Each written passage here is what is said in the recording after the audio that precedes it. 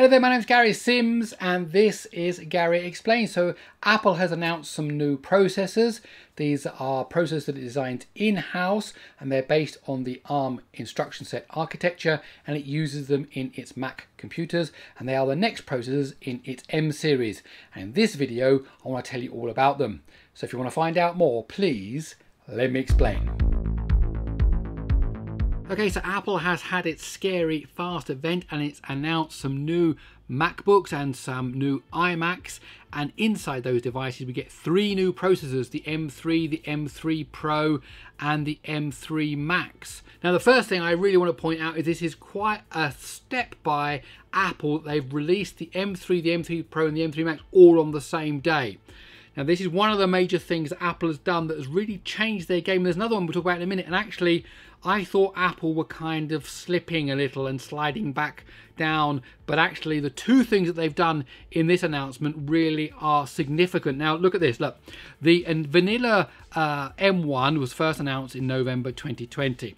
Fantastic, the move to the ARM architecture for the MacBooks, and really it was the beginning of this whole revolution. Then they came out with the Pro about a year later, and the Max at the same time, and then a few months later, half a year after that, you get the Ultra. So from 2020 all the way through to 2022 we've got the M1 line being developed by Apple, and that really did stretch out that line for, you know, 1.5 years, and they got all of the good variations out of that. Then we get the M2 comes out just a few months after the M1 Ultra, okay, and we're back into the same thing again. So June, always through another 6 months go past, you get the Pro and the Max come out, and then another 6 months and you get the Ultra coming out in June 2023. So you would have expected that now you kind of get the M3 in October 2023, and then sometime in June or July of October 2024 we're going to get the Pro or the Max. No, we've got the vanilla M3, the Pro and the Max all now together on the same day, available in devices in the next few days. So this is quite a step change. If they can now keep this up for the M4, the M5 and for years going forward, this will be amazing. Now we still haven't got an Ultra. We don't know whether there'll be an Ultra, but if there is, it's obviously going to be a few months behind. Maybe we'll see it, as I say, March, could be April, May of next year. But the interesting thing is that ultimately I'm assuming that Apple want to release the M4 maybe with all of them in one go, or maybe they'll achieve that by the M5. But the point is, by having all three available today, that is a major change in the way Apple plan, design and then actually manufacture and release their processors. So quite amazing. And that's even before we get to see what's in them. So here is the Dieshots, the M3, the M3 Pro, the M3 Max. Basically the idea of course is that you're scaling up in terms of the number of CPU cores and the GPU cores, and therefore the amount of caching and the internet interconnects as well. But you can basically see, look, the same kind of things are found in all the same areas. You know, these are obviously all the same kind of things, but it's been scaled up. So you get more cores as you go. It's the same chip, but scaled up more. As I say, more cores, more GPU cores, more interconnects, more caching. And that's what we had with the previous ones. So this is the first processor for personal computers, in this case laptops and desktops, that comes with the 3nm process from TSMC. Of course, we've seen this previously with the 3nm from TSMC for the iPhone. Now, an interesting fact that they said during the presentation, you can fit 2 million transistors using TSMC's 3nm process on the cross-section of a human hair. 2 million transistors in the cross-section of a human hair. That's how little these things are getting down to. So let's just look at the transistors. The M3 features 25 billion transistors, which is 5 billion more than the M2, and of course the Pro and the Max are even more. So what have we got here? Let's look at the vanilla. We've gone from 16 billion in the first M1 to 20 billion, then to 25 billion. In the Pro, we've gone from 33.7 up to 40 and then down to 37. That's quite an interesting one. That's to do with the different core configurations that they were available under the Pro line there. And then the Max, 57, 67, 92, a massive leap here in the Max. But going from the original 16 billion M1 up to a 92 billion M3, and then of course we've been over the 100 billions here in the Ultra. Now if you do get an Ultra in here, and really if you look at these are basically double because they stick two of them together, so this could be somewhere up in the 180 billion transistor range, which is just mind-blowing. But that's not what was announced today. What was announced was these three here: 25 billion, 37 billion and 92 billion transistors. Just think about the technology you need to be able to build that. Okay, now looking at the different configurations, if you remember, the vanilla one has basically always kind of kept to basically an octa-core 4+4 CPU cores, and then back in the day for the M1 it was 7 or 8 GPU cores, and the difference is because you could buy cheaper models. Basically, if you weren't going to be doing so much gaming or whatever you needed the GPU cores for, you get a slightly cheaper one, which might be okay, but you still get the 4+4 cores. The same down to the M2, 8 or 10 GPU cores, still 8-core CPU. And it's the same story here with the M3, 8 or 10 GPU cores available, 4+4 for the CPU. When it comes to the Pro, it's always been a few more performance cores, 6 or 8, and then 2, 6 or 8, and then 4 as we got to the M2, and now it's 5 or 6 and 6. So really this should be a 12-core setup. 6+6 is what they're looking at. And then for GPU, the same, 14 or 16, 16 or 19. Now it's 14 or 18. Again, just so you could buy different models that might be slightly cheaper to fit your budget. And then for the Max, 8+2, 8+4. Now it's 10 or 12+4. And 24, 32 GPUs, 30, 38. Now it's 30, 40 GPU cores. Again, for the same budgetary reasons. So if there's going to be an Ultra version, I suppose you can expect there to be 32 cores, an 80-core GPU, something like that, maybe a 60, 80-core GPU, something like that. Now, what does that mean in terms of performance? Well, these are Apple's numbers. Again, no kind of axes on these graphs, it's just faster. And until we get some actual machines in our hands, we can see what the actual numbers are. But for the efficiency cores, 30% faster in the M3 compared to the M2, and 50% faster compared to the M3. Now remember, that's important because if you've got 4 of these efficiency cores, 4+4, then 50% faster for the efficiency cores from the M1 to the M3 is a significant improvement. And then for the performance cores, 15% faster than the M2, 30% faster than the M1, and again a 4+4 setup across all of those there. So in every way you slice it, you're definitely getting double-digit improvements in performance here when you upgrade to the M3 family of processors. Now, interestingly enough, here we've just had the Qualcomm event, and the Qualcomm chose to use the i7 1360p in one of its graphs. Here we've got the same thing from Apple, and they're showing relative performance. We don't know what this is.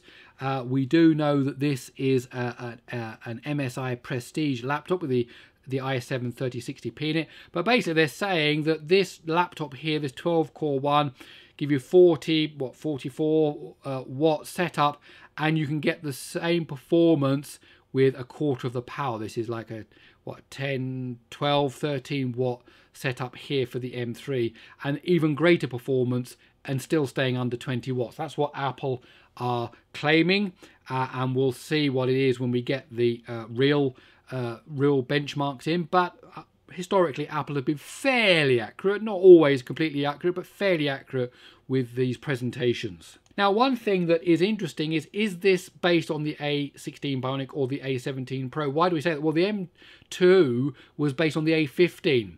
So following that, we were thinking that the M3 would be based on the A16 and that the A17 would come later on. However, there is good reason to believe that this is actually based on the A17 Pro. And if it is, this is the second thing that Apple have done that is a major thing. They've brought themselves in line with their iPhone processors. Before, the M range were always a generation behind. So when the new M processor came out, there was already an A processor that was already better than it. And now Apple have been able to bring them into line. So now when we see an A18, we know that there's going to be an M processor not too long behind it that will use the same thing. Now, why do we think it's the A17 Pro? Well, first of all, it's 3nm. And of course, the A17 Pro is a better fit for the move to 3nm because it's already on 3nm. Rather than Apple having to take the A16 and then shrink it down into 3 nanometers from, I think it was 4 nanometers, wasn't it? So although that's possible, or that's absolutely doable, that would have been an extra step. It would have made sense to just go and grab the A17, which it looks like they did. Also, this is really important. When the A17 was announced, 2 of the things were noted here for the high performance cores: improved branch prediction and wider decode execution engines. Now, the A16 was really just an A15 Plus. It was just an enhanced version of the A15. I did say that at the time when I did my review of the A16. A lot of people didn't like the fact that I said that, but in time it's proved that's actually what it was. Now here though, with A17, we've got improved branch prediction and wider decode. Now that basically means you have to redesign the architecture. The internal architecture, which is called the microarchitecture, needs to be redesigned to cope with that. It's not just a bolt-on, it's not just a tweak in frequency, it's not just adding more cache. This is a change in how the whole internals work. And look here, for the M3, we've got improved branch prediction and wider decode and execute engines, exactly the same wording that we had with the A17 Pro, which was lead us to believe that this is actually based on the same CPU design as the A17 Pro. So that would mean now the A3 family is based on the A17 Pro, so they're now in sync. Apple are able to bring out the M3, the M3 Pro and the M3 Max all on the same day, so everything's syncing up, and that really does give them a great advantage for all the future generations going forward, because everybody's in step. The architectures are in step, all the different models are coming out in step. This is a great way for Apple just to keep releasing these processors in a steady cadence and actually hitting the target each time. Now we mustn't forget the GPU, of course. So lots of interesting things have been adding to the GPU. You've got dynamic caching, which is a transparent mechanism in hardware that Apple have implemented in its GPUs that handle the way the memory is allocated, so it better uses the memory, which therefore improves bandwidth and overall performance, and that's transparent to the developer. So it's not something the developer has to say, switch on dynamic caching or give me this amount of memory using this dynamic. No, it does it automatically. You've got mesh shading, something of course we've seen in the PC world, in DirectX, we see it from NVIDIA. So traditionally with GPUs, you're shading what they call vertex shading, and that's lots and lots of triangles, and millions of triangles that are used. Now basically that was a bottleneck. Now using mesh shading, you can use all the different threading architectures that GPUs have, so you can actually dish out this part of the shading pipeline in a more parallel fashion. That just basically improves performance, and that's something we've seen in the PC world, and that's now come over here onto the Mac.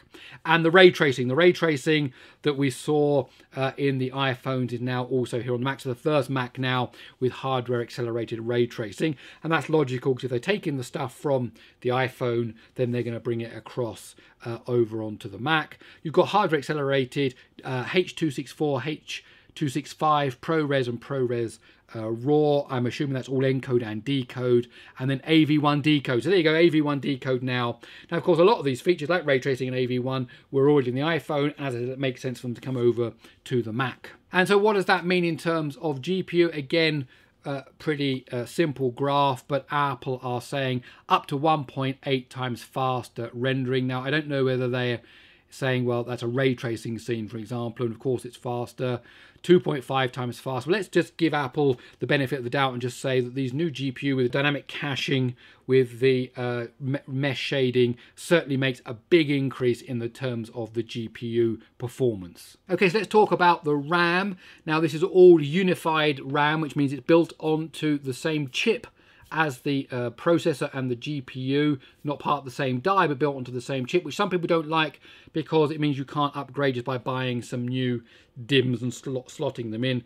A lot of people do not like this, but that's the way Apple are designing it. And so if you buy an M3 base machine, you can have up to 24 gigabytes. If you have an M3 Pro, that will support up to 36 gigabytes. And if you buy an M3 Max, that will support up to 128 gigabytes. But when you make your decision to buy your laptop or your iMac, make sure you get the amount of RAM you think you might need, even in a couple of years' time. Because assuming you're going to keep this device for 5 to 7 years, that's how long my last Mac lasted me, then you're going to want to make sure your RAM memory you've got enough. So always buy more. This is my personal tip, to always buy more than you think you need today, because you're going to need it in the future. So maybe save up a bit more money before you buy it, and then buy one with more RAM in it. And then, of course, we mustn't forget the neural engine, again 60% faster than what we had in the M1, 15% faster than what we had in the M2. And here's the overall summary of what you've got: 25, 37, 92 billion transistors, dynamic caching for the GPU, their improved GPU. They're pointing out this dynamic caching also means that this really is a new architecture for the GPU. It's interesting, does this new architecture now lead its way into the A18, or was this actually all the time what we had in the A17 but Apple didn't mention it? It's interesting. AV1 decode, hardware accelerated ray tracing, all the different combinations of memory, CPU, GPU there depending on which one you get.